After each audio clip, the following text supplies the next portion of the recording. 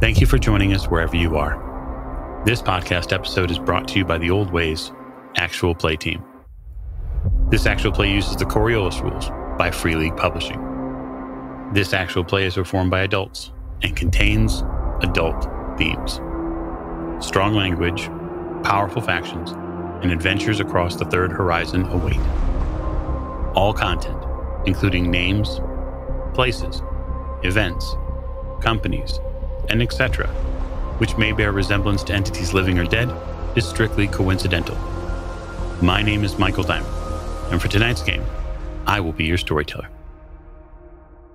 Thank you for joining us again on another episode of the Old Ways podcast. I am your storyteller, Michael Diamond. My pronouns are he, him, and we are back with our Children of the Periphery series for you, our wonderful listeners. And at the top of the show, as we always like to do, we like to thank you, the listener, and especially you, the Patreon supporter. If you've not had a chance to check out what we offer on Patreon, you can at patreon.com/theoldwayspodcast.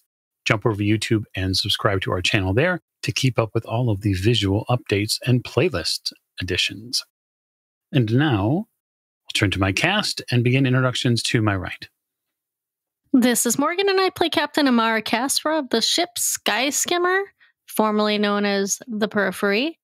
Our pronouns are she, her, and, I'm really feeling good about this plan that we have. Good. That makes one of us. To Captain Kazra's right. Hi, this is Ali, and I play Kainat Gala. Our pronouns are she, her, and we're probably going to do some very badly planned things centered around trying to get Fida into a place where maybe things will also go poorly. Seems about right. At the end of the table. Hi, this is John. I'll be playing Fida, the ship's mechanic. We both use he, him pronouns. And, I have nothing to worry about. This is all going to go swimmingly. So, my tattoos are moving, but that's neither here nor there. We just won't bring it up again. I'm sure it'll be perfectly fine. To Fida's right. Hi, this is Rena. I play Tamarisk Anvari. Our pronouns are they, them. And I'm a bit worried about how many darkness points our storyteller may or may not have. A wonderful concern to have as a player. Last, but most certainly not least. Hello there. I am Rosie of Odd Duck Dice, playing Icarus. Our pronouns are she, her. And Icarus is the pilot of the Sky Skimmer, and she did some fancy flying and some math.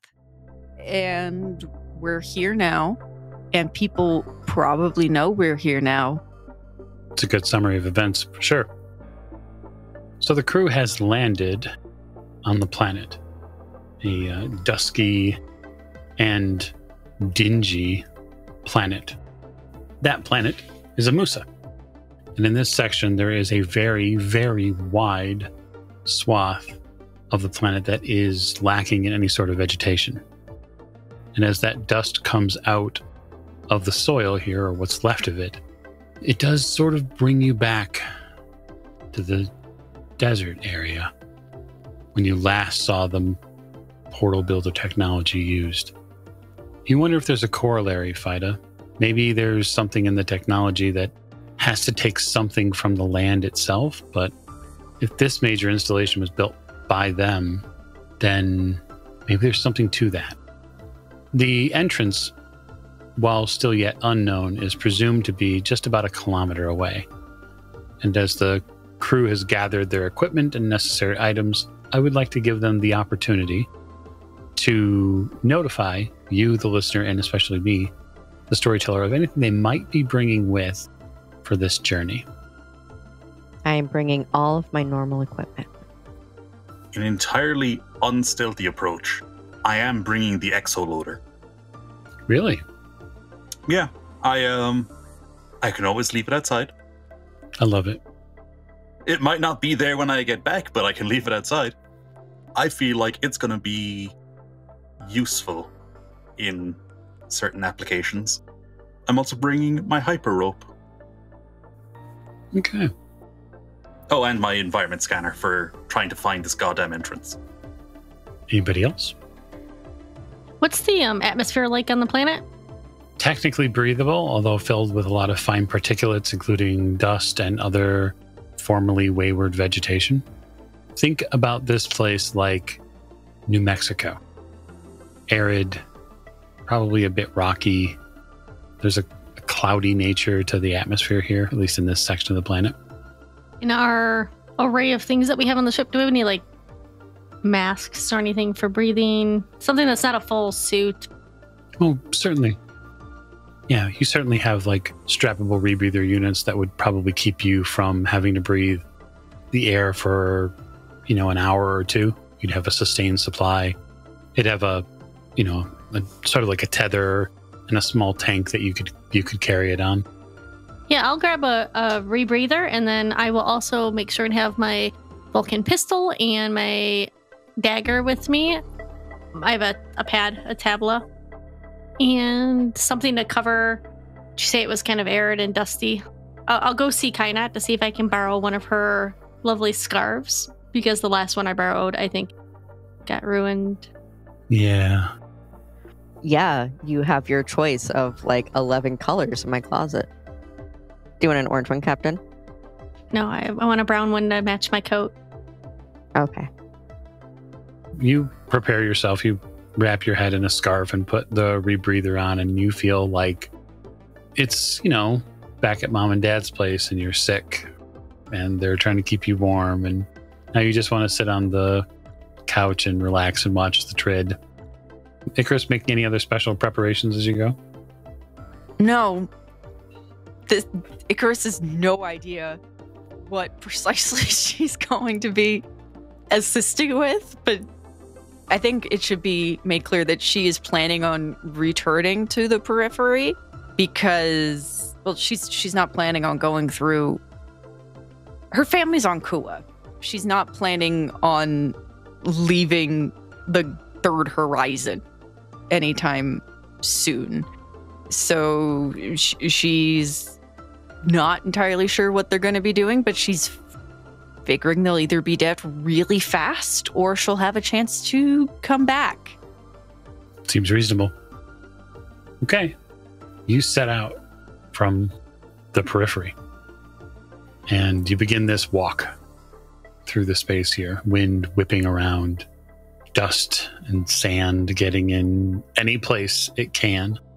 It covers some of the mask, any sort of scarf that you wear, and begins to coat it as the dust storm rolls in.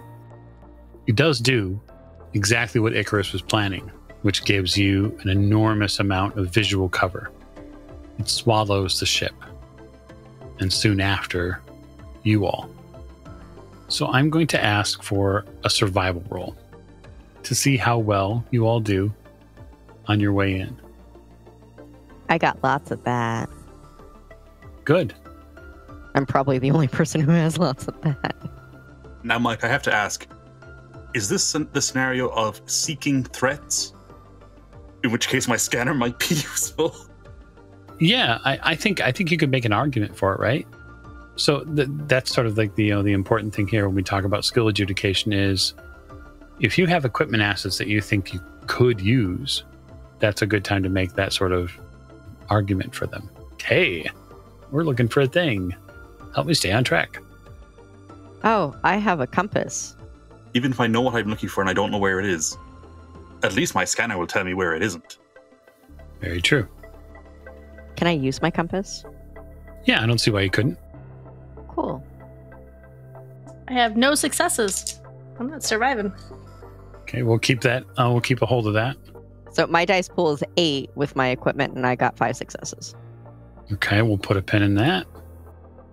I got 2 successes. I got 1. 1 success. Okay. So, kind of along the way, you not only share your scarf with the captain, you keep the captain from falling into a hole, a very large one, that likely would have meant her end. You do so by clearly getting a critical on your survival roll. You effectively, along with Fida, become sort of this arrow point for the team to stay on the trail.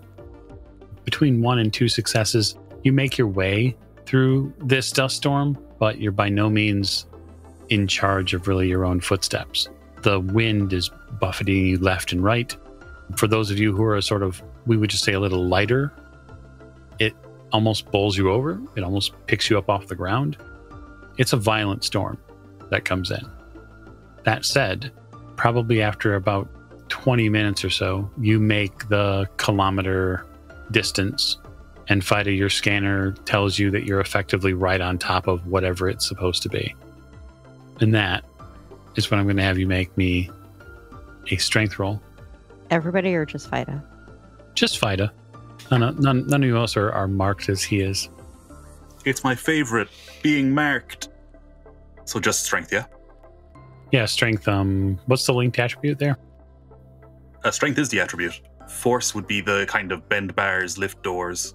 Yeah, we're not there yet. Just strength. Just strength. Gotcha. All right, 1 success.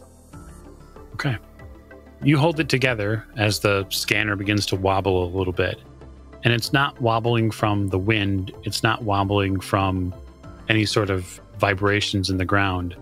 Your physiology is vibrating at the dance rate of your tattoos.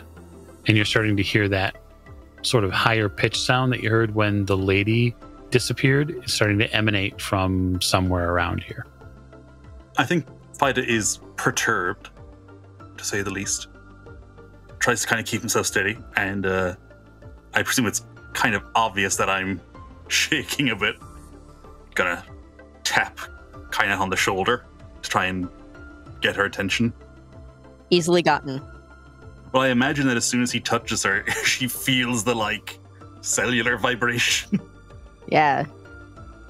He's going to lean in and try and shout over the storm. I think we're pretty close. Do you remember the glowing woman I mentioned?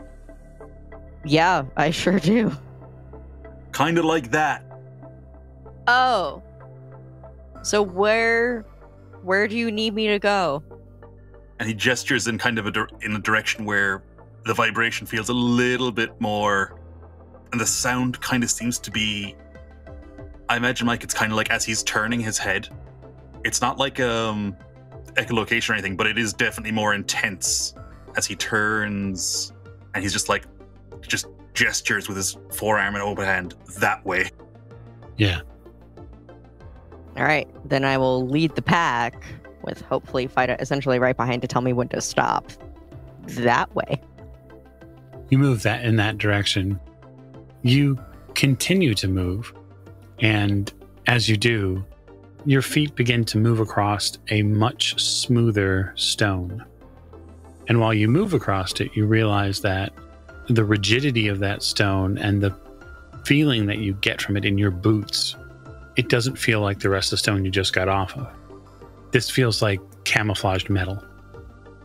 What Fida does is he taps kind of on the shoulder again to stop, and he takes a knee and just takes a screwdriver off his belt and scrawls it along, holds it in hammer grip and just drags the tip along some of that stone. Just try and see if he's right about that feeling. Sure enough, you are right about that feeling. That is well camouflaged, but there is a piece of metal here. It looks pretty big. Just looking at some of the ridges in the short distance, it has to be 10, 12 meters wide. Yeah, that's pretty sizable. I expected the door to be pretty small, but again, when they took a whole civilization out through here, it would actually make sense to have a decent-sized door. Gesture towards the ground and just show them what I found. I presume the sandstorm makes talking borderline a waste of time. Luckily for all of you, many of you are outfitted with comlinks. Some of them are very powerful comlinks. That's true. The captain technically does have one that could reach anywhere on the average planet. Yeah, you bet. If the captain wants to deploy and use it. Yeah, I'll have it with me and I'll deploy it. Where do we want me to deploy it? Not on top of the metal, but, somewhere off to the side. Well, is it going to work inside if we deploy it outside? Hard to say.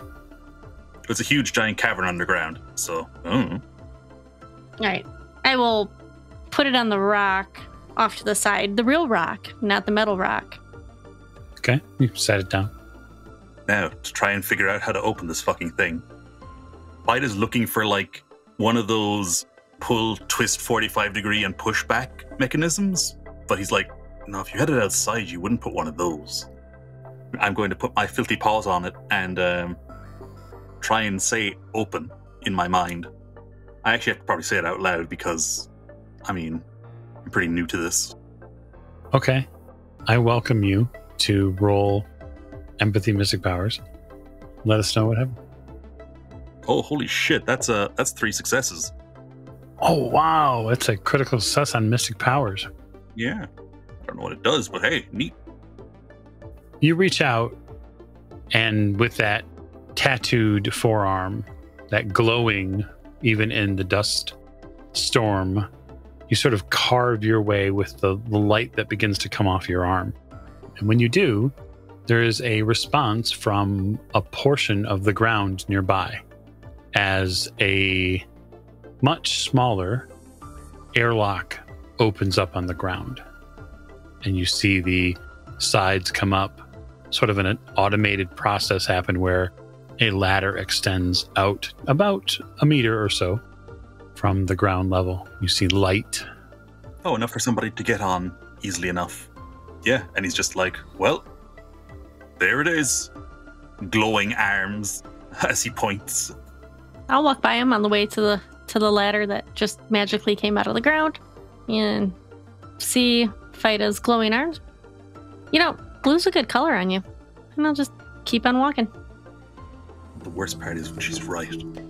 You approach this hole, Captain. You see that it does appear to be fashioned much like an airlock, although the technology that's here is a little bit modified.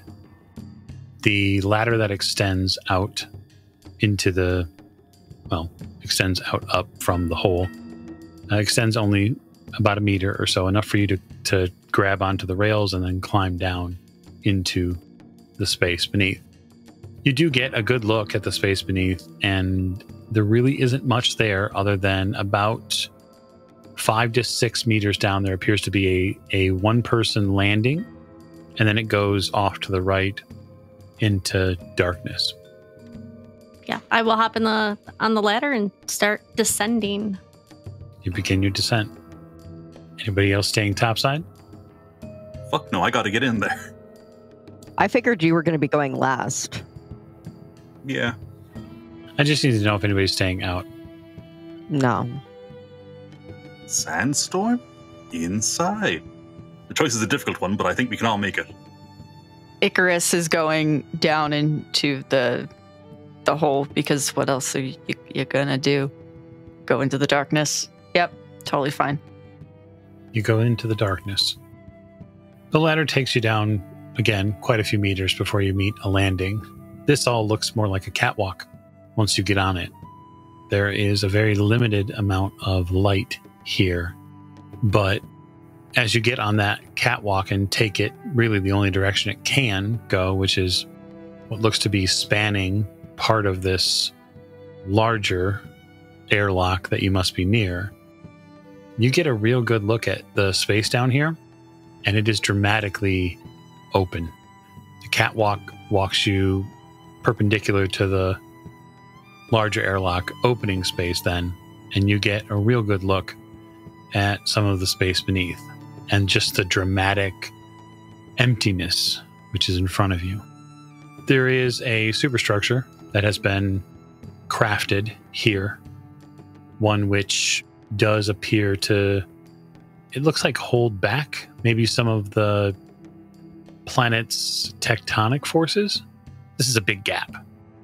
And it's also not been made by the planet itself. This is certainly machined at some point. And so a lot of the walls have been smoothed and support structures have been put in.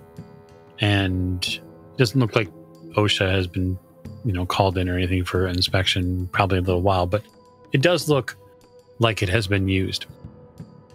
I'll give you some things that you don't see. People. Any sort of screens, signs, directions. None of that. When I hit the landing, I immediately pull out my pistol and survey the area, awaiting the rest of the crew to come down. Okay. A quick survey of the area shows that the catwalk does appear to continue to descend over a period of time. You are expecting to see lifts or some type of elevator system. So far, not yet. Mike, once I'm in, once the last of us is in, I would like to close the door. Yeah, easily done. There's a button for it. Oh, hey. Oh, there's a button on the inside. Neat. Yeah, that's actually, I think it being empty is slightly more worrying because I might be part of their plan, capital T, capital P, and that wouldn't be good. Yeah. You'll get down there. So for you, Icarus, this sort of reminds you of some of the places that you were at under or around the monolith, and the fact that there's a lot of just catwalks to move around on. And for you, Tamaris, this site really hasn't been... No, it could certainly be more welcoming. But then again, maybe you'd prefer not. I'm actually okay with there not being a welcoming committee, strangely. Right. That makes sense. Provided the team continues to follow the walking path, you do get into a, as is almost unbelievable, larger cavity that this stuff extends to. So you now can't see the other side of the wall. And in your mind, Fida, this is probably on that sort of geographic or geothermal map where it begins to expand out to make room for whatever they're building down here. Fida feels like, I don't think they were able to use the door that we did. They might, if they're in here, they probably had to come in through some kind of alternate route, right? Because they don't have the lights turned on, is basically his thinking. But yeah, he's going to point that out to everybody, you know, that this is kind of the area and it's going to start opening up into that huge void beneath the crust, the mantle and all that. Nothing to worry about. I am going to turn to the captain and be like, Captain, I know it would help us, but it might also give away that we're here real early. Do you want me to try and turn on the lights? Well, since they already sensed us with their sensors when we came onto the planet. Well, Captain, I was thinking about that, and it depends on how secret it is. I mean, if this was a super, super top secret base, the thing that picked us up mightn't be theirs. It might be the planet's security, you know, the houses or whatever that have settled here, and might be their, you know, their air control system, or it might be a separate thing which doesn't talk to, you know, the people who are running the super secret underground lab. That's full of technology they don't understand. I barely understand it. And he's looking around and he's like, on paper, I now understand how lots of this works, but like actually intuiting it? No, not a chance. You know what? Why don't you give the lights a try? All right, Mike, do you want me to roll for lights? Yeah, you bet. Anytime you're attempting to interact with electronic technology by not using, like the normal means, then yeah. All right, 1 success. Okay. You light up the area near where you're at, so you get a couple of chains of lights on. This, of course, does not in any way, shape, or form seem to put a blanket on the sheer massive state that you were in. Now you can see the other wall because of this lighting chain that's on, and it has to be well over 100 meters on the other side, and it's bowing out, so it's only getting larger. Yeah, and like Fida's looking at it, and that makes him think like when they were designing this place, they had to account for the curvature of the planet to make sure the floor was flat. That's just a neat little thing to think about. It's different to seeing the cross section, right? Where you're like, oh yeah, look at this giant void under the surface of the planet, and then you start to see this is the narrowest part of the giant void. Captain, your radio fuzzes for a minute. Yep. Do I hear anything?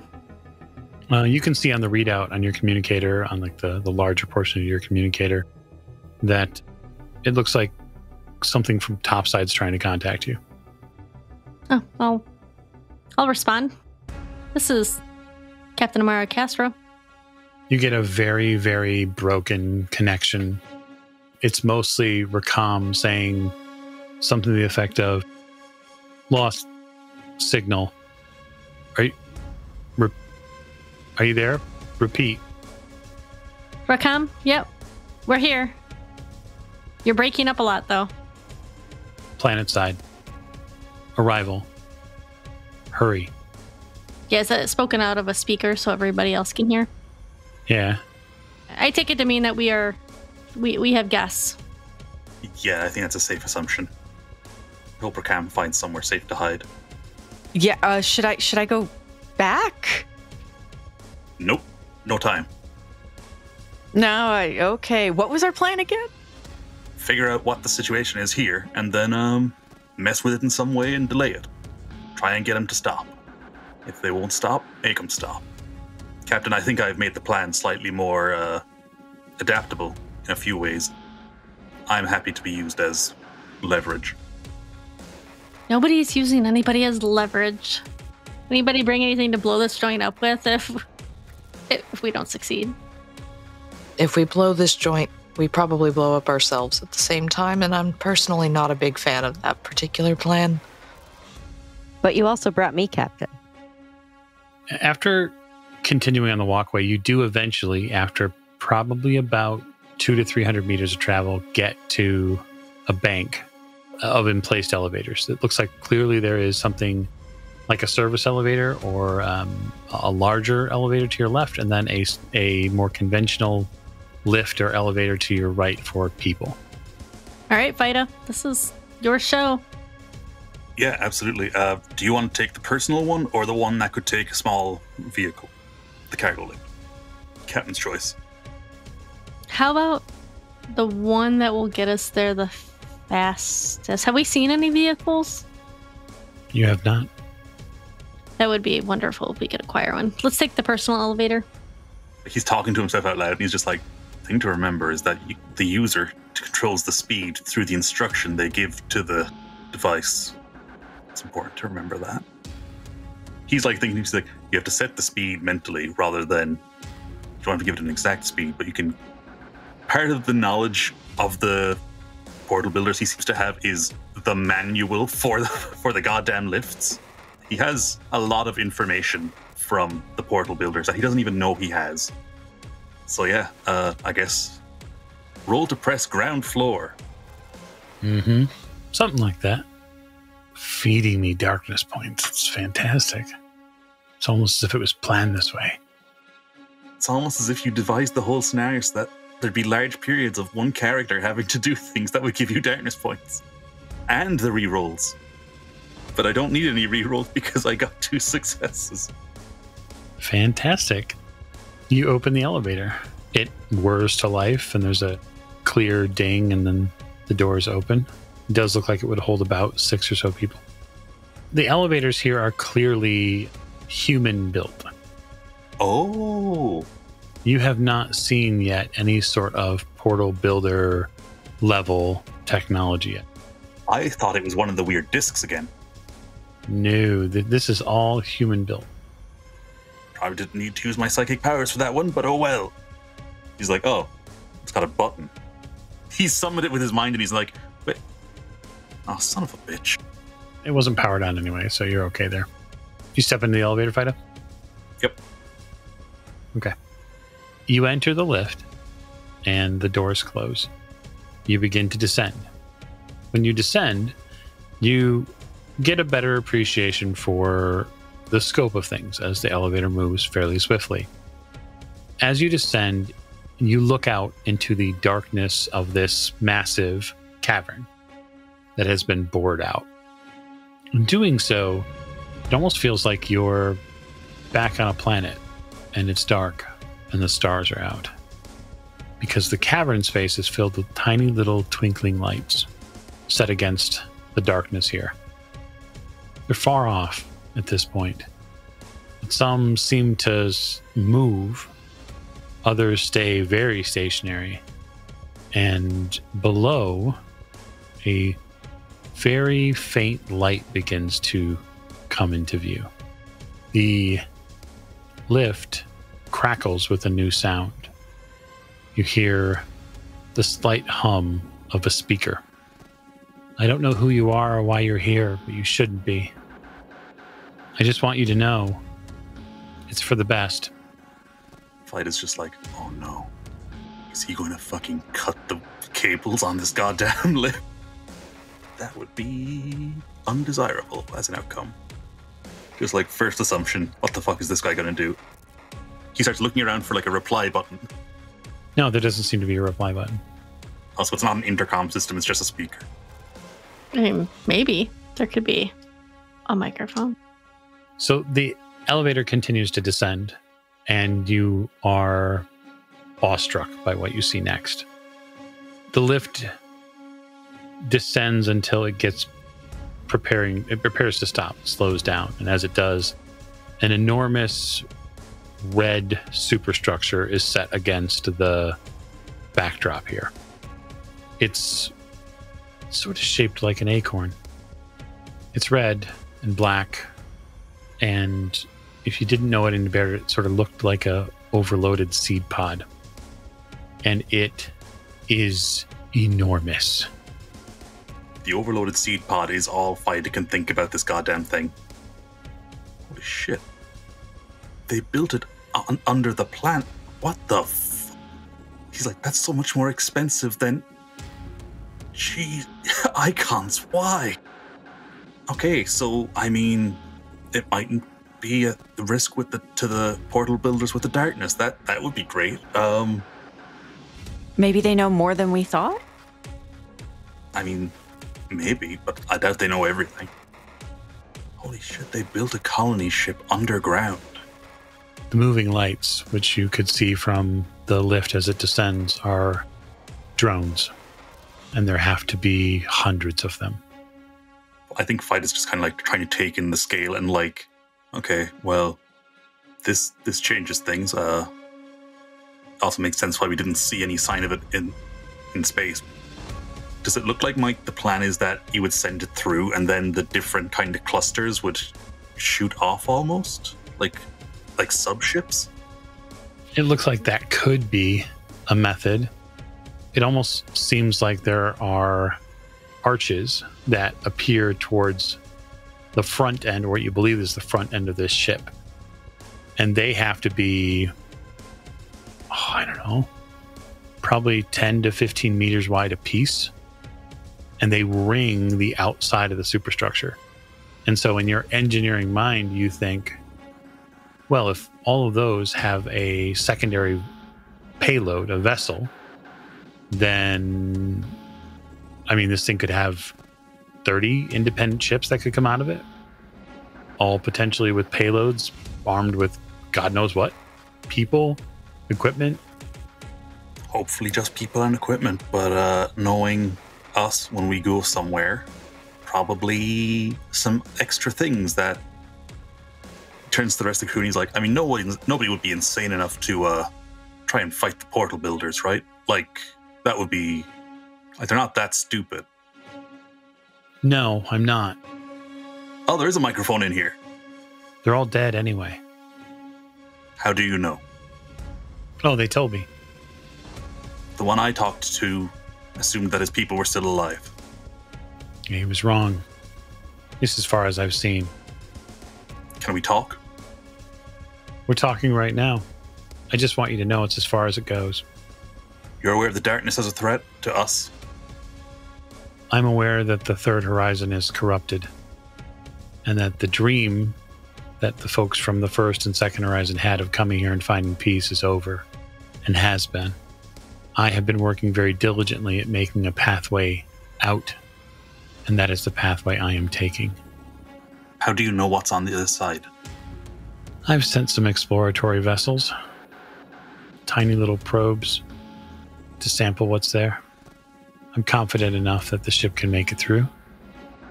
But what if you take the darkness with? You travel through the portal. What if the darkness follows? It can't. I mean, the portal's a one-way trip. So what stops the darkness from going with? Because they already traveled here? The darkness can't travel through a portal if it doesn't exist. The ship will go through, it'll collapse the portal after it leaves. And then there's no more portal. And likely no more Zamusa. And it's too late to stop you, isn't it? The ship's already in motion. What about all the people on topside? Don't have to kill them. I used to think that. I really did.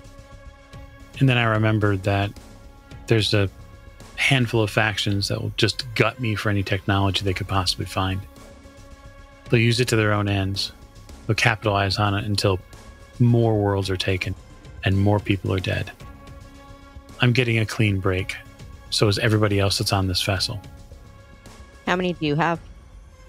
How many are you taking with you? On board, last count, I have over 1,500. You're going to be very careful with your genetics on the other side. Going to have to be real careful. Try and prevent inbreeding. How is that what you're thinking about right now? Fight is just like, what do you mean? It's a perfectly reasonable thing to think about when you're sending 1,500 people through a spaceport. What about we just say, hey, can you let us take the elevator back up and we'll be on our way? We can't stop them. They're already going. I just think we should leave. She's got a good point. Would you mind overriding the elevator so we can leave? I mean, you don't have anywhere to go when you're up there. Just so you're aware. Our ship's up top. What do you mean? What did you do to our beautiful, beautiful ship? I didn't do anything to it. I don't believe you. I don't care. Oh, great. I don't care what you believe. You brought them here. They traced you to the planet. They're arriving in orbit now. You'll never get off planet. All right, the fleet. Yep, forgot about them. I totally misjudged this guy's motivation, so I'm like, motherfucker. I had this backwards. Well, tell you what. Send us back up anyway. I'd like to see the sun before I die. Try and answer a question or two? Sure. You hear a sort of slight smirk on his voice. The cavern is bathed in a bright blue light as like the ship begins to fully power up. You can see all of its tiny lights along the curvatures are lighting up. Who built it? Not me.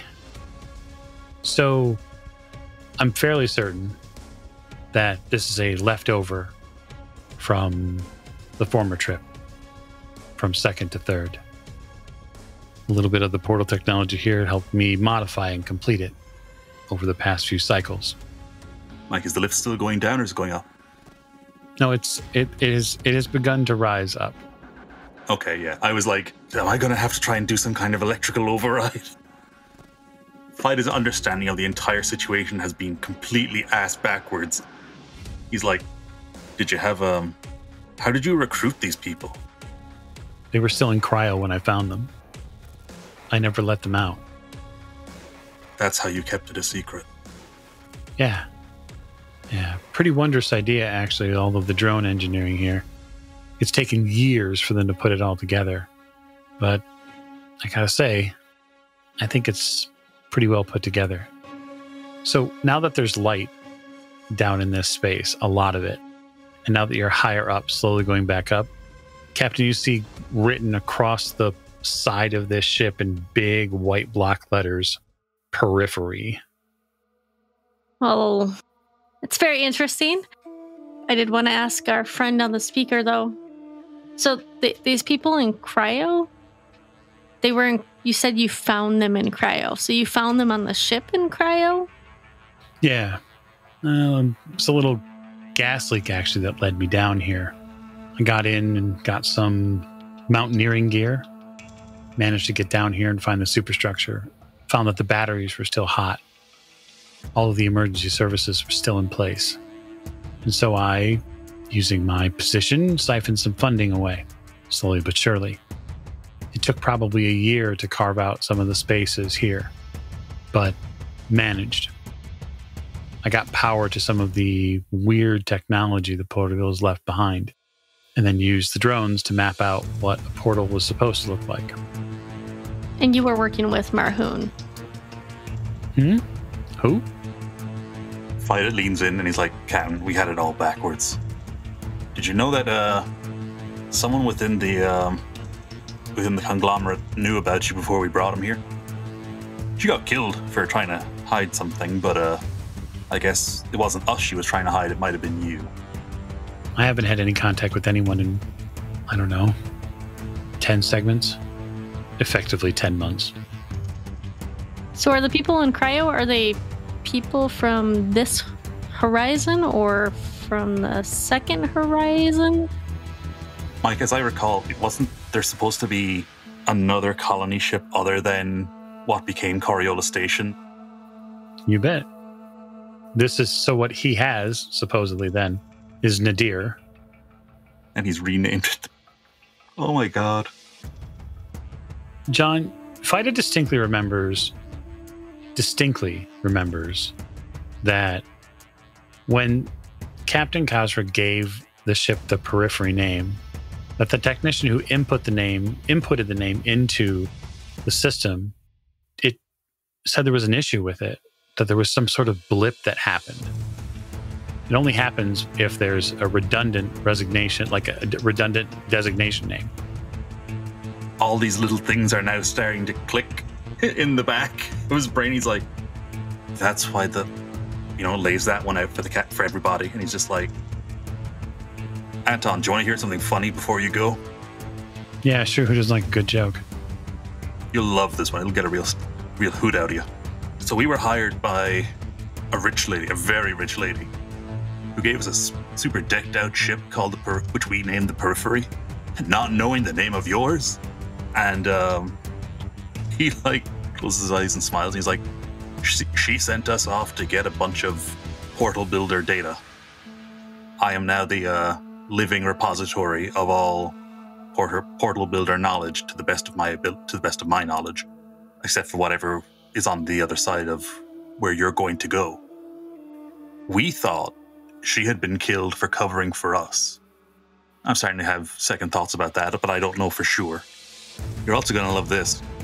We thought you were working with the conglomerate and that you were going to do something incredibly stupid, much dumber than what you're actually going to do.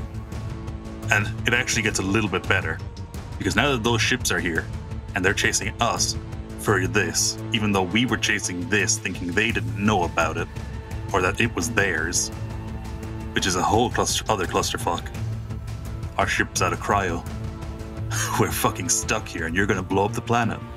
And we're not gonna be able to fucking mine it. This is a fucking hoot. Oh man, what a fucking day.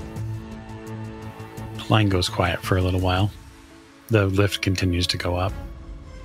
But what about the rest of the horizon? You're taking the second horizon to the fourth horizon or wherever it might lead you, but the rest of us are stuck here battling the darkness? I think there's times in life when you have to cut and run. I agree, 100%. You could have offered us a ride. You told me that you wanted to go back up. Oh, they told you we wanted to go back up. Listen, buddy, I don't know who you are, but if you have encapsulated portal builder knowledge, maybe we can work out some kind of deal. What do you want to know? I don't know, like your genetic makeup. You can't use the tech, can you? I have a lot of failings in life. I have a lot of things I'm successful in, but I don't have any feel for however it is that they move their technology around. It took me 2 years to calculate all of these different connections. I bet you can do them with a snap of your fingers, can't you? Pretty much. Okay. So it's a fair bargain then. You come back, you load up on the Periphery. In exchange, you and the crew live. In the fourth horizon. And wherever we go. We can call it whatever we want. I can't make this decision on my own. Give me a second. I want to go.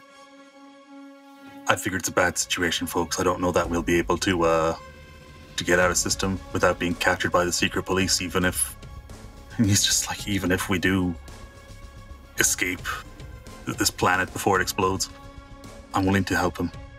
I think what he's doing isn't a terrible idea. It's a chance to kind of start over and avoid what we got now. Are you all okay with going? If it's go or die, I personally prefer going. I like living, personally. That's just a personal preference. Mm-hmm. I can appreciate that. Icarus's eyes are very wide, and she's like, one, I'm not leaving Rakam. We're not doing that. And two, I have family on Kua. I'm not going. I mean, yeah, the secret police are up there, and I was never planning on going. So you will most likely be captured. You will most likely be tortured for information, and you will most likely rot and die in some far-off black hole where they throw you. That is best scenario. Worst scenario is that you go back up top and they shoot you. And Rakam, we can tell him to fly off or something. He can take control of the ship. It's not an easy choice, kid. No. It's not a good choice. What's the choice you got? Really, none of you guys have families. None of you. I do, but I won't see them again regardless if the secret police get a hold of me.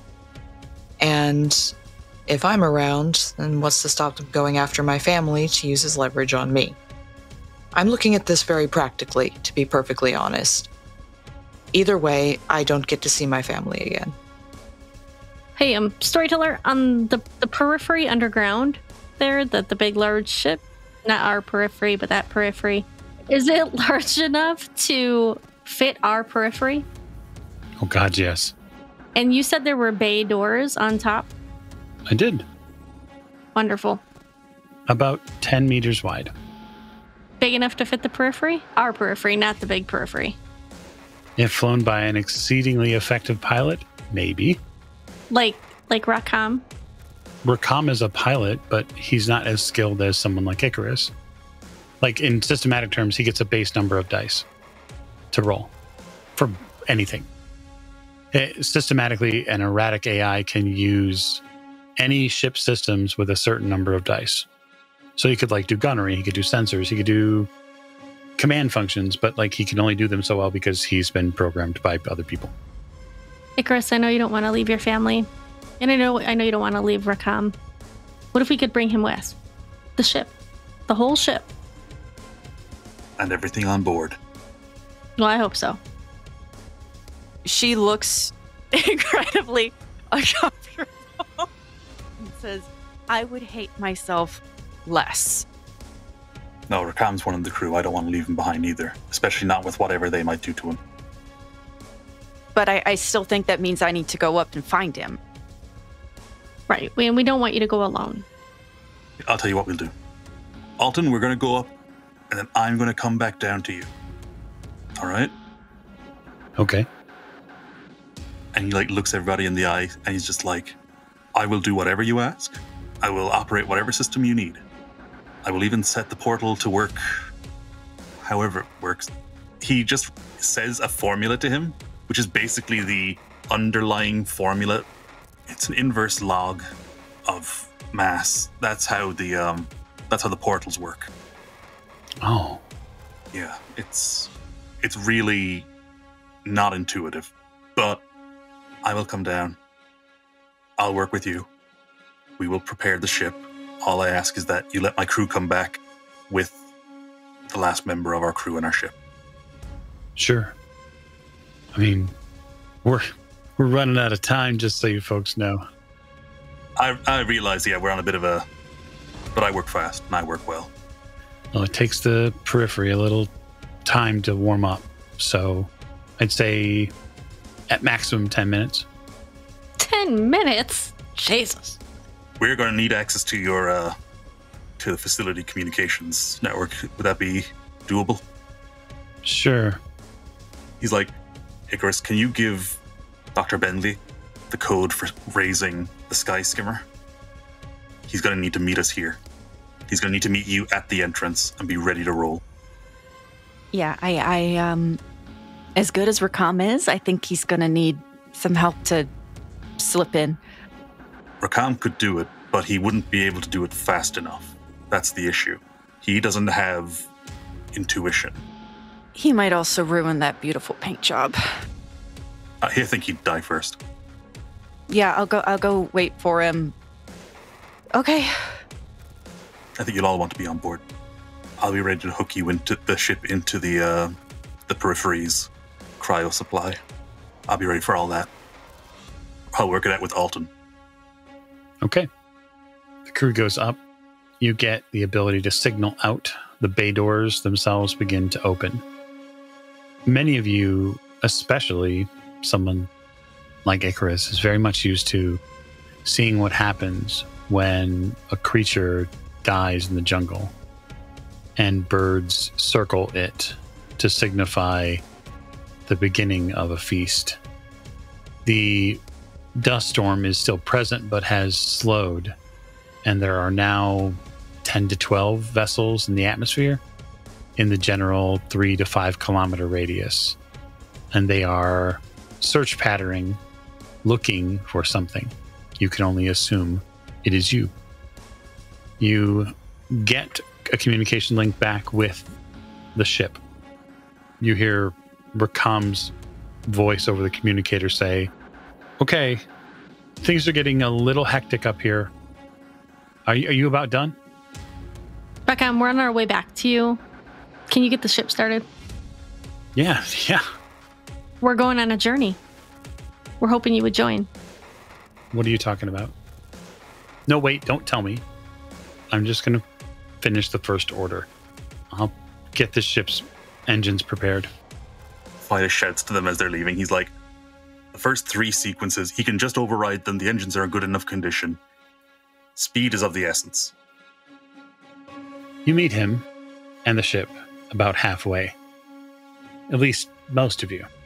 Fida, you head back down. And the lift stops and you get back out on that larger platform area where the lift had stopped before. And you can see that there is a sort of gangplank that runs to a portion of the ship from here. It's very long. It is sort of ostentatious, just in its general makeup. And there is a gentleman at the edge of that bridge. He's wearing a almost midnight blue robe.